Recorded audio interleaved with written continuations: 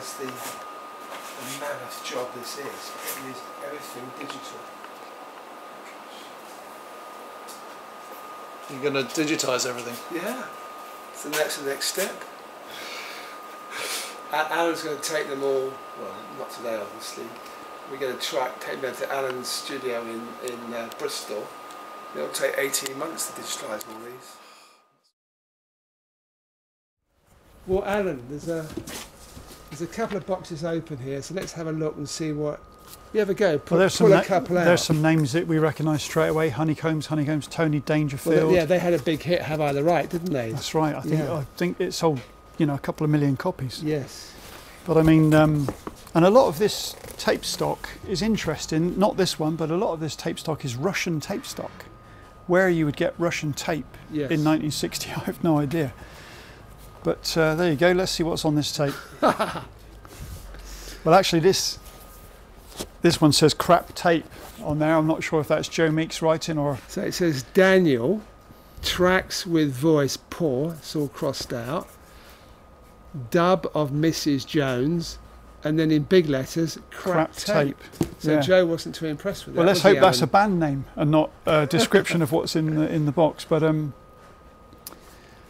this makes it so exciting because we don't know who Daniel is. We don't know whether it's really a crap tape. No. Maybe you think it's amazing now. And you know, I think the nuggets are really what this whole thing's about, more so than the big names. Yes. So. Yes.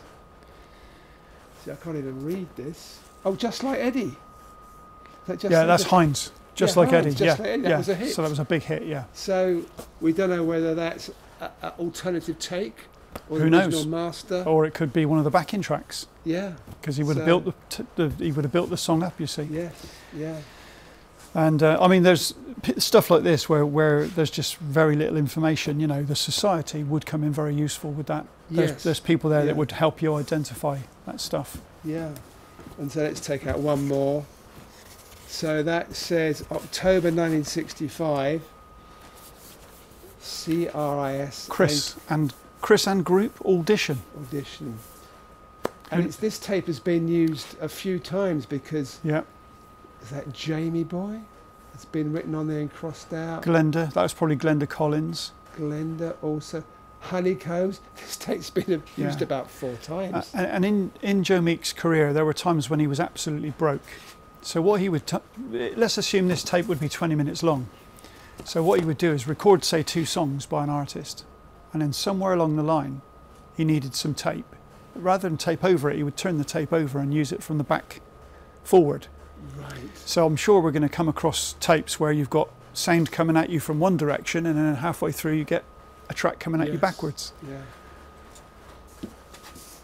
Okay, we'll put out one more last one because this just excites me, just pulling these out and just not knowing what's on here. So this one here. A different make, this one. Tony Dangerfield. Yeah, tracks Once Upon a Time. I don't know that track. Do you know that track? No, I don't. Let's have a look. So this is Russian tape stock. That's Russian writing there. Yeah. So Joe Meek was involved with a guy called Major Banks who kind of financed him for some of his career. Banks, yes. And I'm sure that Major Banks, being ex-military, probably managed to do a deal with someone and bought some tape from God knows where, you know. East Germany perhaps or something, but Russian tape stock. I've never come across that before. But as you can see, it looks like Deutsch is a German. Perhaps German East word, German obviously. tape for the Russian market. Yes. I don't know. Yeah. No doubt all will be revealed. Well, that's your job. Yeah.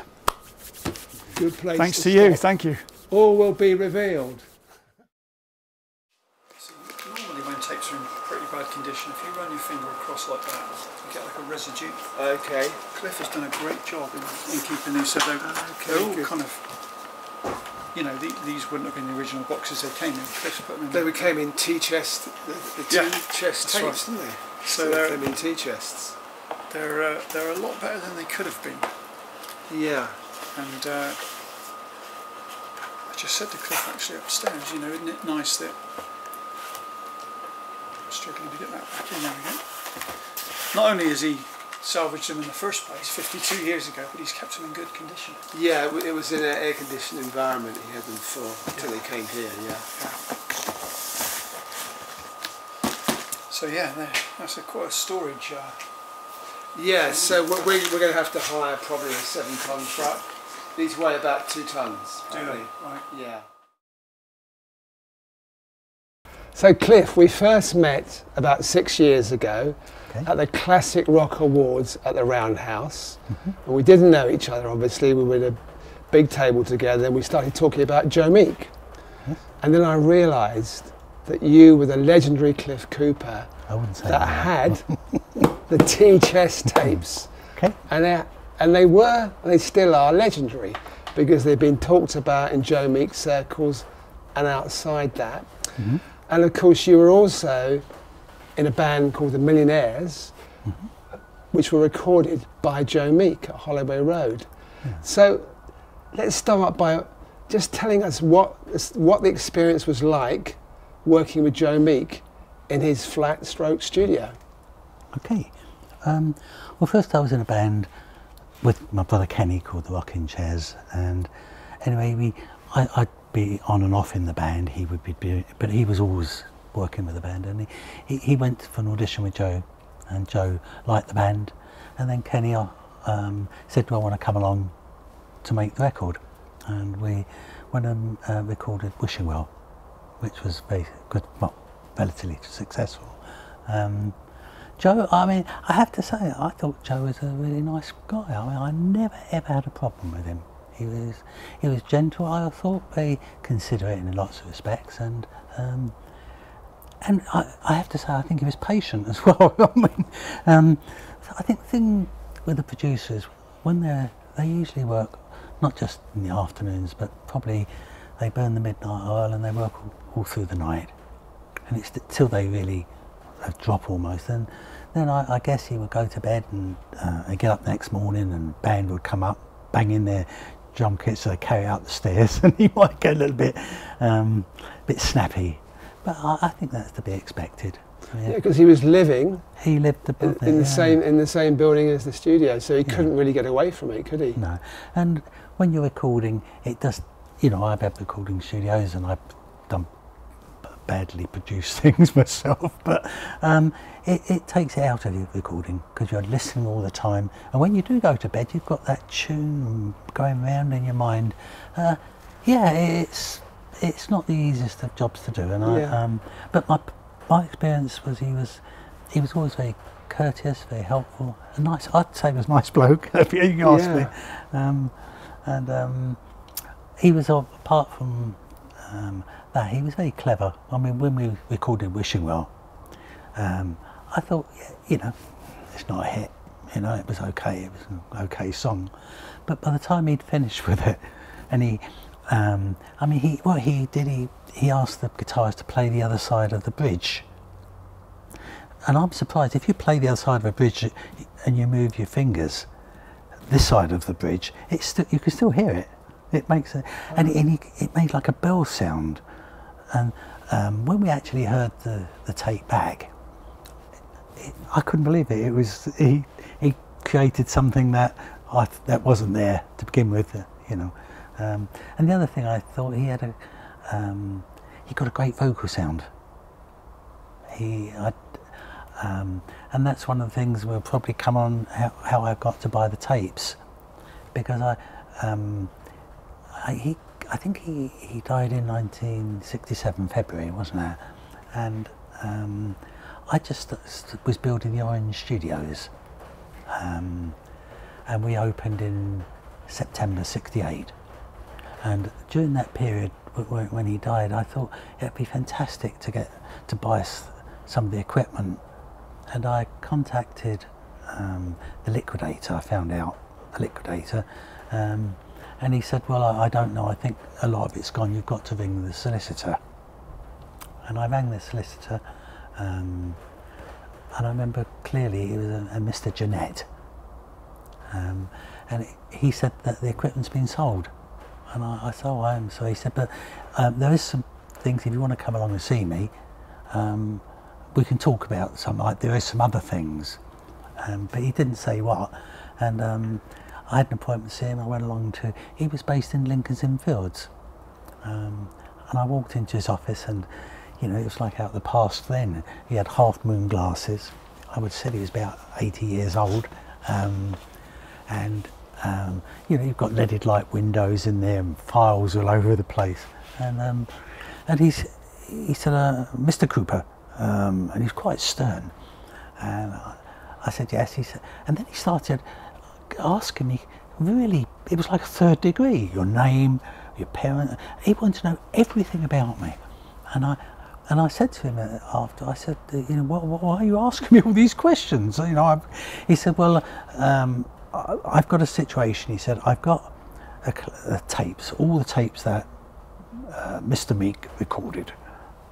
And he said that my instructions are really, and my gut feel is I should destroy them because they will be a legal nightmare.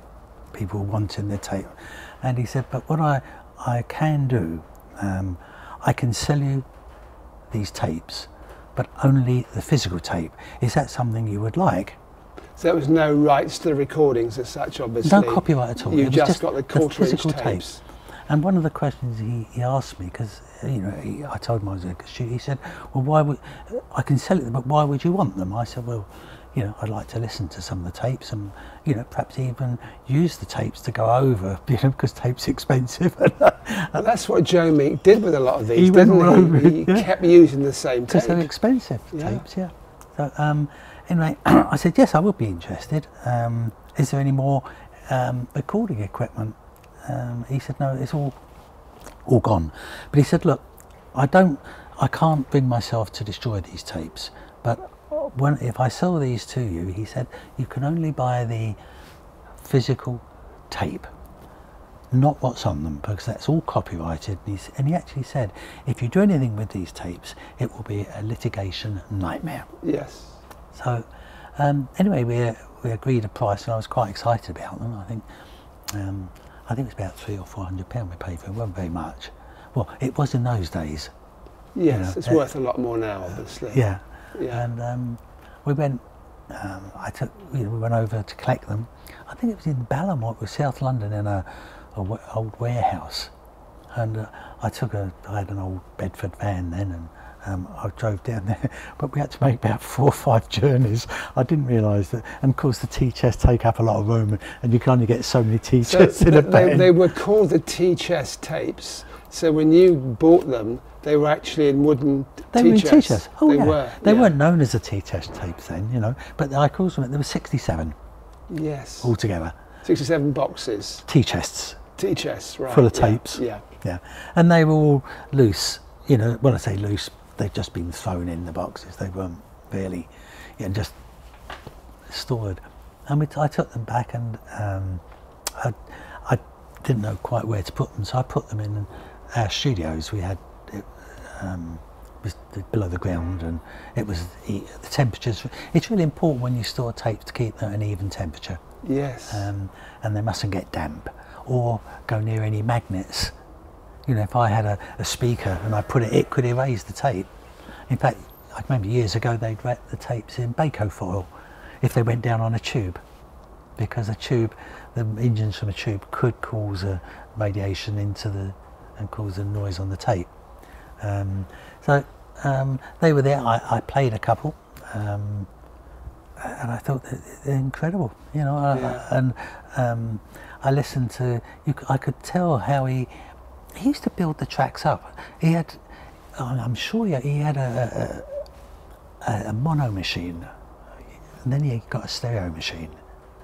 And what he would do, he would record a track and bounce down to a track. So then he'd record on a track, and then he'd put, say, a tambourine or something else, and record that onto the stereo track below. Then he'd go back to the first track, and then he had another tape recorder, and he would build up the tracks. And it's totally different now with digital. You can have 60, 100 tracks, no noise or anything. But of course, he had the problem when every time he bounced, you'd bring a bit more noise onto the track. Yeah. But you know, I'm interested. So once you got them, you were storing them in your own warehouse there. So did you sometimes take a tape home and play it? What did you do with them? I had a Revox at home, and I took a couple home and I played them, 2 or 3, and I found it really interesting. But of course, they weren't catalogued. Yes. I had no idea what was on them, so I played tapes, and I have to be honest, some of them were just backing tracks, some of them were building up the tracks, and yeah, it wasn't something you would just play a tape and listen to a completed master or and song. were most of them marked what they were, or some were, some weren't. Yes, so that must be exciting. You take a tape, Yeah, no markings. Didn't know who it was. You have to guess who it is, yeah. And of course we've got, as we talk, I'm just gonna lean over here, because of course, as they're so close, take some of these. So this is some of the tape. Oh, in fact, is there any tape? These are just boxes. That's not a very good start. They're the spare. They're the spare ones. Boxes. Like here's a couple here. It just says Terry McGrath, Lee Walker. This is Joe's writing, is it here? Yes. Yeah. So that's Lee Walker and/or Terry McGrath, and this one here looks like David somebody. And here it says nothing. So it really is an adventure. And now Trey Red has bought these tapes from you. Yeah. Of course, we've got the job of we'll get Alan Wilson, who's going to do this later, to explain, but we've got the job of actually baking them, transferring them to digital, and finding out, if we can, who's on here. Because it's going to be a mystery sometimes, isn't it? It is. Well, we did have them catalogued, but this was quite I have to say, by the way, the tapes in the boxes are much better than those odd ones in that box. I don't know, I like the mystery of this, actually. Well, we got a tape recorded at home. We catalogued them, and the guy called Alan Blackburn. Yes. And he wrote numbers on them. It wasn't an easy job to do, but he was an enthusiast. He loved Joe Meek, and I believe Alan's part of the Joe Meek Society anyway as well. Yeah. So you've had the tapes for 52 years. It's a long time. And today is the day when they're passed over to Trey Red. Do you feel a little bit sad about that? No. I'm really pleased. I mean, they've never been a liability, but I had to do something with them. You know, I'm getting older now, and if something happened to me, what would happen to the tapes? But of course, it was over 50 years, and a lot of them are out of copyright now, I guess. Certainly 50 years. And it was time. How can I? It still came easily this time. You know? Yeah. Ian, I was talking to Alan and earlier on, and I tried to do deals with the tape.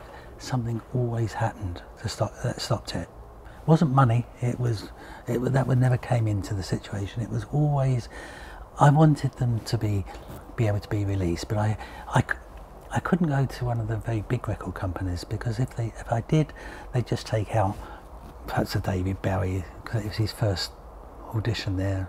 Konrads, The Konrads, yeah. And they'd probably perhaps take out the Status Quo. I think they were called the Palominos. I mean, I didn't know any of this until later, but perhaps they take out the most valuable and they get buried. I don't think they would bother to do anything with them. I might be wrong, but I don't think so. So when Cherry Red came along, I mean, Cherry Red are famous, in fairness, for that's what you do. You find these tapes and you release them on compilation albums, and I think just as important, you get the sleeve notes right too. It's a caring sort of company, and the sleeve notes are really important. And I only read this the other day on the internet, that when Rod Stewart, he came down to audition with Joe. He was only 16 apparently, and Joe said, well, I like the band, but I think you've got to get rid of the singer. But that's lovely. I mean, to me, I think that's the magic about Joe Meek. You know, some you win, some you lose, and you know, apparently he turned the Beatles down. But then, perhaps if he had signed the Beatles, they wouldn't be where they are now. Yeah. So you can't tell. It's just way fate happens and things work like that. But I think, yes, I'm very happy that they're going to Cherryhead. And I know you'll do a good job, especially. I mean, you're a caring person. And yes, I feel I'm happy that it's done. And of course, if there's anything that comes up that I find out about, you know, that would be interesting to learn about, of course I'll let you know. Tony Dangerfield. Yeah, I saw a lot of Tony Dangerfield in there. Did you? Who about Tony? Yeah. I was going to say it's Michael Jackson, but I was probably lying, wasn't I? That would be a fine, wouldn't it? That one's got RGM sound on it as well. Yeah, That's his notepaper. Yeah, managing director RJ Meek. Oh, there's his telephone number. That'd be interesting. Yeah. So. Yeah, you must do photograph everything as well. Yeah, I think Richard Anderson was talking He's got about an idea that. of a book of the actual. He's going to photograph every tape. Yeah. Yes, yeah.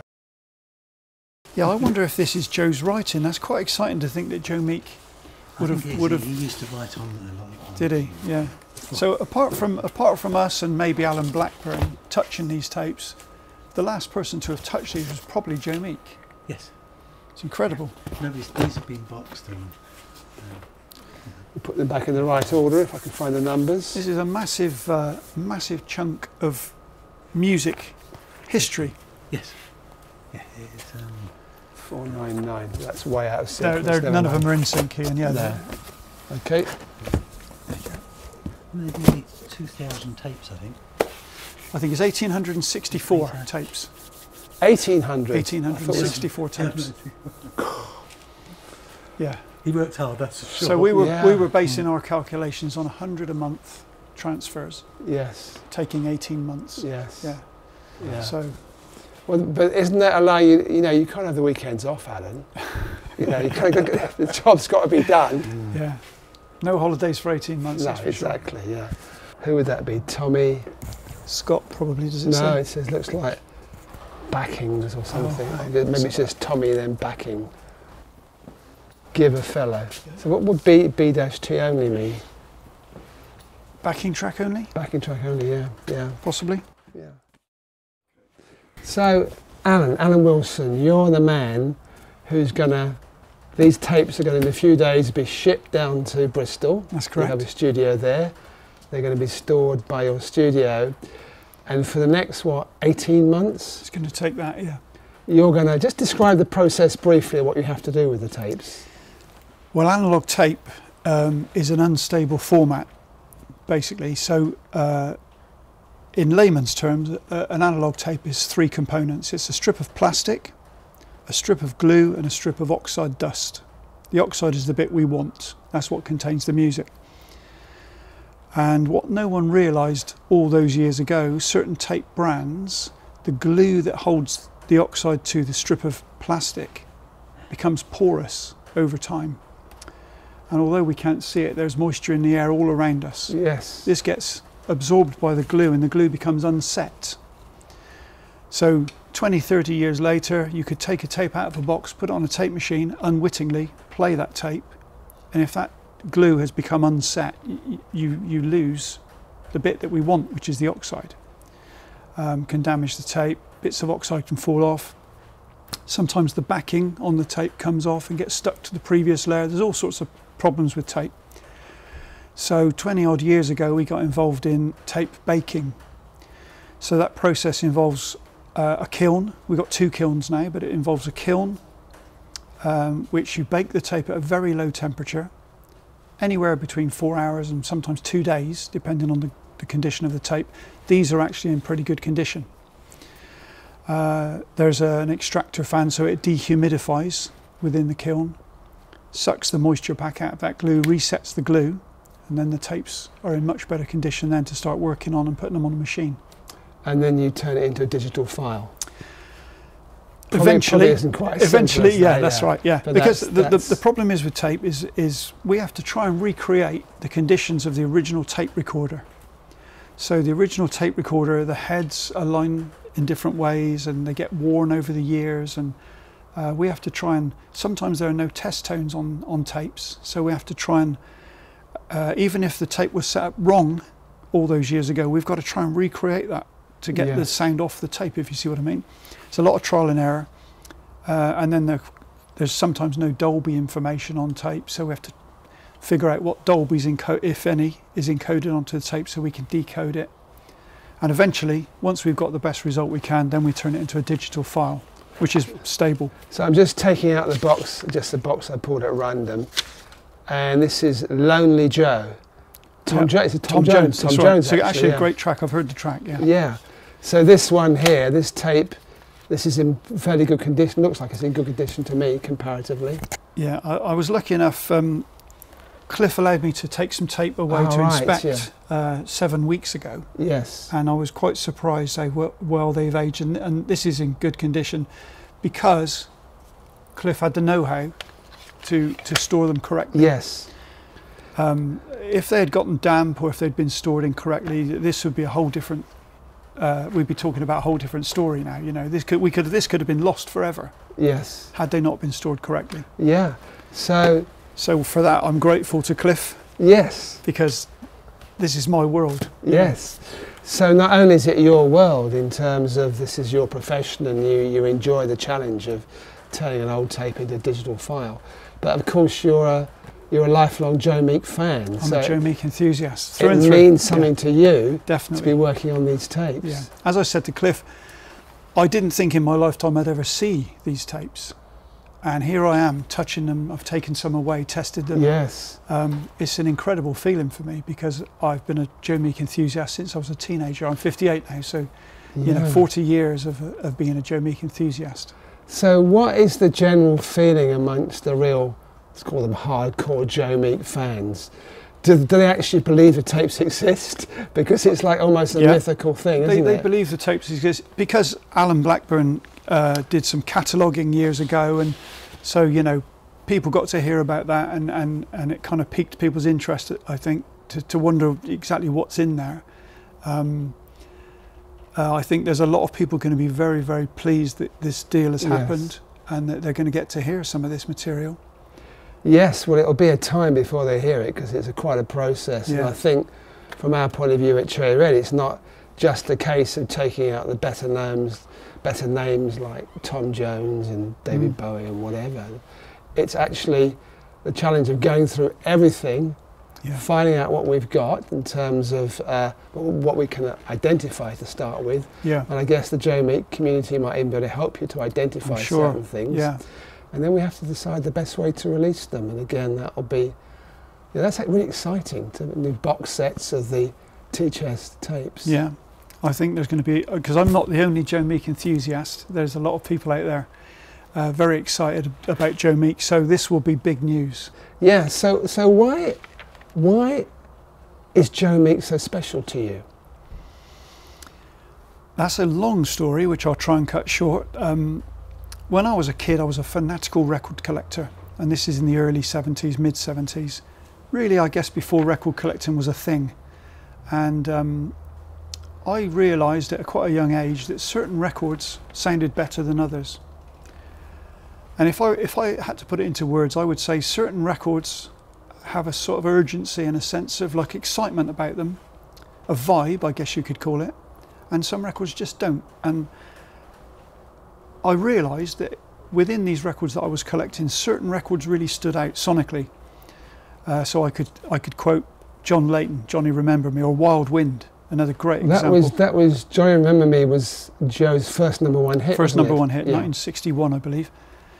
A #1 hit recorded in a living room of a flat above a bag shop in Holloway Road. I mean, it's incredible. The story's incredible. And then you take another record and you say, well, this one also sounds really good, but it's the Tornadoes and it's Telstar. And it's on Decca Records and John Leyton's on Top Rank. And as a kid, I thought, well, there seems to be no connection here. But this record sounds great and so does this one, and so on and so on and so on. no internet in them days, no reference books as such, you know. And then as time goes on, the dots begin to join, and I realised that this same guy, Joe Meek, was behind all these great sounding records, even though they're on all these different labels. Because of course Joe Meek had his own label for a short while, Triumph Records. But then after that he leased records, which I think was quite pioneering in its time anyway. He leased recordings to different labels. So you'd find Joe Meek recordings coming out on different, you know, Top Rank, Decca, Pi or whatever. So Joe Meek's special to me because of the sound he created. He was really innovative, and I'm a recording engineer myself these days, and I realised just what Joe Meek did with very limited equipment was incredible. He didn't have multi-track facilities, so he would record on one tape machine and then play that back and get someone to sing along to it and record it on another tape machine and just keep shuttling those tapes around backwards and forwards. Very time consuming, but also if you do that type of thing, you've always got to be thinking 2 steps ahead, because, well, because you have it, that's how it works. Not an easy thing to do. And the other reason I think Joe Meek is quite special is, or one of the other reasons, he took on the music industry and beat them at their own game, and they didn't really like it much, but he was a maverick. He was an independent record producer, which didn't exist in those days. He set up his own studio in his house, that wasn't a thing. He was very innovative.